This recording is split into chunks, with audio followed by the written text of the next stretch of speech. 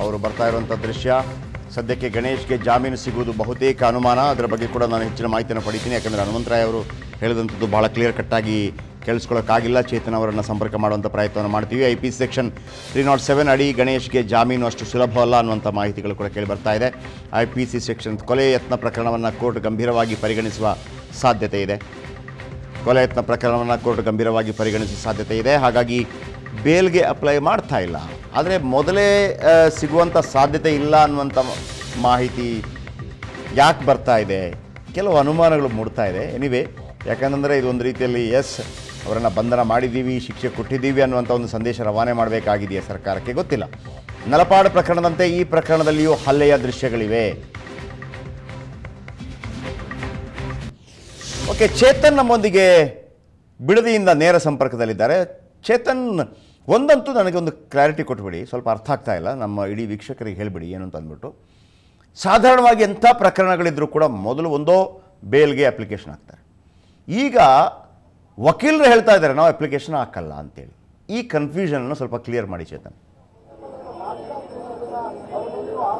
Exactly Jayaprakash, ಅಂದ್ರೆ ಏನಂದ್ರೆ Ramanagara JMFC ಕೋರ್ಟ್ಗೆ ನಾವು ಬೇಲ್ಗೆ ಅಪ್ಲೈ ಮಾಡಲ್ಲ ಅಂತ ಅಂದ್ಬಿಟ್ಟು, ಯಾಕಂದ್ರೆ ಈ ಒಂದು ಪ್ರಕರಣದಲ್ಲಿ ಕೊಲೆ ಯತ್ನ 307 ಅಡಿ ಸೆಕ್ಷನ್ ಅನ್ನ ಸೇರಿಸಿರೋದ್ರಿಂದ ಬೇಲ್ ಇವತ್ತೇ ಸಿಗೋದು ಬಹುತೇಕ ಡೌಟ್. ಅಂದ್ರೆ ಒಂದು ವೇಳೆ ಏನಾದ್ರು ರಾಮನಗರ JMFC ನ್ಯಾಯಾಧೀಶರು ಏನಾದ್ರು ಬೇಲ್ ಕೊಟ್ಬಿಟ್ರೆ, ಅಂದ್ರೆ ಇವರೇನೋ ಶಾಸಕರು ಬೇಲ್ ಏನಾದ್ರು ಸಿಕ್ಬಿಟ್ರೆ ನಾಳೆ ಇನ್ನೊಬ್ಬ ಆರೋಪಿ ಬರ್ತಾನೆ, ಕೊಲೆ ಯತ್ನ ಮಾಡದಂತ ಆರೋಪಿ ಬರ್ತಾನೆ, ಅವನು 307 ಮಾಡಿರ್ತಾನೆ.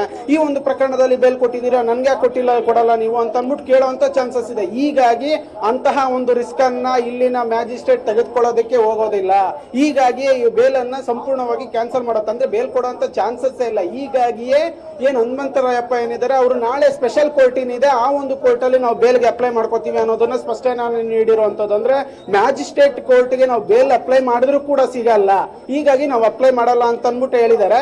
ಇಲ್ಲಿಯೂ ಕೂಡ ಬೇಲ್ ಸಿಗುವಂತ ಚಾನ್ಸಸ್ ಇಲ್ಲ. ಬಹುತೇಕ ಇವತ್ತು ಕಂಪ್ಲಿ ಶಾಸಕ ಗಣೇಶ್ ಏನಿದ್ದಾರೆ ಅವರು ರಾಮನಗರ ಜೈಲ ಫಿಕ್ಸ್ ಅನ್ನೋದ್ರ ಬಗ್ಗೆನೂ ಕೂಡ ಇನ್ಫಾರ್ಮೇಶನ್ ಸಿಕ್ಕಿರುವಂತದ್ದು ಜಯಪ್ರಕಾಶ್. ಅಂದ್ರೆ ಇನ್ನೇನೋ ಕೆಲವೇ ಕ್ಷಣಗಳಲ್ಲಿ ಬಿಡದಿ ಪೊಲೀಸ್ ಠಾಣೆಗೆ ಅವರನ್ನ ಕರೆತರಲಾಗುತ್ತೆ.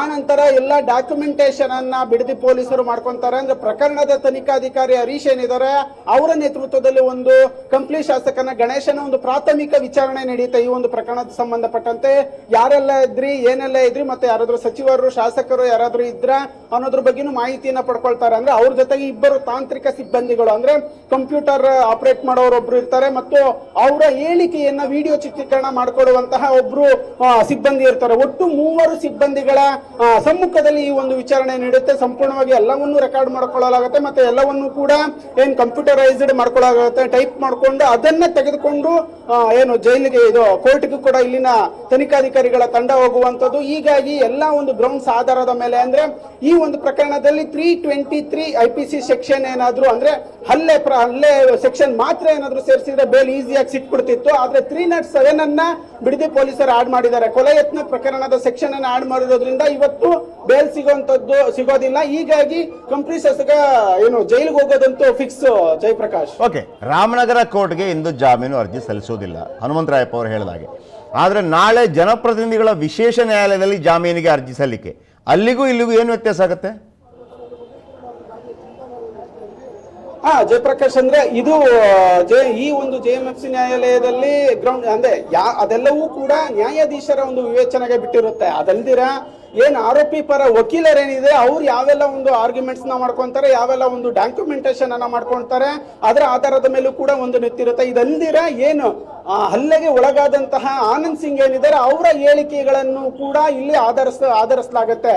ಈ ಎಲ್ಲ ಹೇಳಿಕೆಗಳನ್ನ ಇಟ್ಕೊಂಡು ಮತ್ತು ಗಣೇಶ್ ಪರ ವಕೀಲರು ಯಾವ ರೀತಿ ತಮ್ಮ ವಾದವನ್ನ ಮಂಡಿಸ್ತಾರೆ ಅನ್ನೋದ್ರ ಮೇಲೆ ಅವ್ರಿಗೆ ಬೇಲ್ ಸಿಗ್ಬೇಕಾ ಬೇಡವಾ ಅನ್ನೋದನ್ನ ನಾಳೆ ಜನಪ್ರತಿನಿಧಿಗಳ ವಿಶೇಷ ನ್ಯಾಯಾಲಯ ತೀರ್ಪು ಮಾಡುತ್ತೆ. ಅಂದ್ರೆ ಅಲ್ಲಿ ಕೆಲ ಆರ್ಗ್ಯುಮೆಂಟ್ಸ್ ಗಳು ಸ್ವಲ್ಪ ವಿಶೇಷವಾಗಿರುತ್ತೆ. ಇದು ನಾರ್ಮಲ್ ಕೋರ್ಟ್ ಆಗಿರೋದ್ರಿಂದ ಅಲ್ಲಿ ಅಂದ್ರೆ ನಾನು ಒಬ್ಬ VIP ಜನಪ್ರತಿನಿಧಿ ಯಾವುದೋ ಒಂದು ಮತ್ತಲ್ಲಿ ಈ ರೀತಿ ಘಟನೆ ಮಾಡದೆ ಇನ್ಮುಂದೆ ಈ ರೀತಿ ಆಗಲ್ಲ, ನಾನು ಕ್ಷೇತ್ರಕ್ಕೆ ಹೋಗಿಲ್ಲ ಮತ್ತು ಸಾಕಷ್ಟು ಜನರಿಗೆ ನಮ್ಮ ಕ್ಷೇತ್ರದ ಜನರಿಗೆ ನಾವು ಕೆಲಸ ಮಾಡಿಕೊಟ್ಟಿಲ್ಲ, ಹೀಗಾಗಿ ನಮ್ಗೆ ಸ್ವಲ್ಪ ಇದು ಕೊಡಿ, ಸಡಿಲಿಕೆ ಕೊಡಿ ಅಂತ ಅಂದ್ಬಿಟ್ಟು ಗಣೇಶ್ ಪರ ವಕೀಲರು ಕೇಳ್ಕೊಂಡ್ ಮಾಡ್ಕೊಬಹುದು, ಅದನ್ನ ಅಲ್ಲಿ ಮಾನ್ಯ ಮಾಡಿದ್ರು ಮಾಡಬಹುದು. ಹೀಗಾಗಿ ಇಲ್ಲಿರುವ ಕೋರ್ಟ್ಗೂ ಮತ್ತು ಜನಪ್ರತಿನಿಧಿಗಳ ವಿಶೇಷ ಕೋರ್ಟ್ ಏನಿದೆ ಈ ಎರಡು ಕೋರ್ಟ್ಗೆ ಈ ರೀತಿಯಾದಂತಹ ಸ್ವಲ್ಪ ವಿಶೇಷತೆ ಇರುತ್ತೆ. ಹೀಗಾಗಿಯೇ ನಾಳೆನೆ ನಾವು ಅಪ್ಲೈ ಮಾಡ್ಕೊಂತೀವಿ, ಅಲ್ಲಿ ಒಂದು ಬೇಲ್ ಈಸಿಯಾಗಿ ಸಿಗುತ್ತೆ. ಮತ್ತೆ ಅಲ್ಲಿ ನಾವು ಏನ್ ಕಂಡುಕೊಂಡಂತಹ ಗ್ರೌಂಡ್ಸ್ ಏನಿದೆ ಅಂದ್ರೆ ಕೆಲವೊಂದು ಡಾಕ್ಯುಮೆಂಟೇಶನ್ ಅನ್ನ ಇವಾಗ ಆಲ್ರೆಡಿ ಗಣೇಶ್ ಪರ ವಕೀಲರು ಮಾಡ್ಕೊಂಡಿದೆ. ಆ ಒಂದು ಗ್ರೌಂಡ್ಸ್ ಅಲ್ಲಿ ಬೇಲ್ ಈಸಿಯಾಗಿ ಸಿಗುತ್ತೆ ಅನ್ನೋ ಒಂದು ನಿಟ್ಟಿನಲ್ಲೇ ಹನುಮಂತರಾಯಪ್ಪ ಅವರು ಕೂಡ ಡಿಸೈಡ್ ಮಾಡಿರೋದು. ಹೀಗಾಗಿಯೇ ನಾಳೆನೆ ನಾವು ಬೇಲ್ಗೆ ಅಪ್ಲೈ ಮಾಡ್ತೀವಿ ಅಂತ ಅಂದ್ಬಿಟ್ಟು ಕೂಡ ಅವರು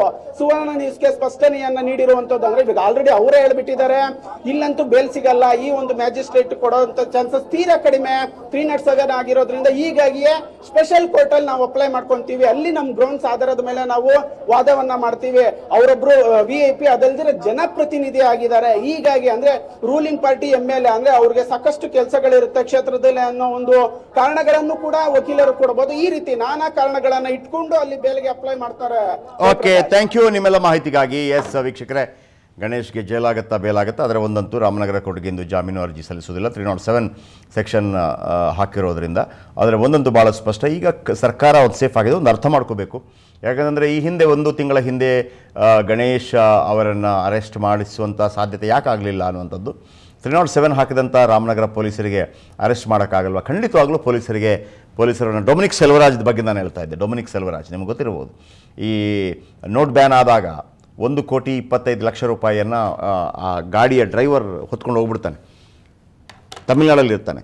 ವಿದಿನ್ 24 ಅವರ್ಸಲ್ಲಿ ಪೊಲೀಸರು ಎಡೆ ಮೊರಿ ಕಟ್ಕೊಂಡು ಕರ್ಕೊಂಬಂದಿರ್ತಾರೆ. ಈಗೆಲ್ಲ ಜೈಲಲ್ಲಿ ಇರ್ಬೋದು ಅಂತ ಎಲ್ಲ ಆಗುತ್ತೆ ಸರ್. ರಾಜಕೀಯ ಒತ್ತಡಗಳು ನಮ್ಮ ಪೊಲೀಸರ ಮೇಲೆ ಬೀಳಬಾರ್ದು ಅಷ್ಟೇ.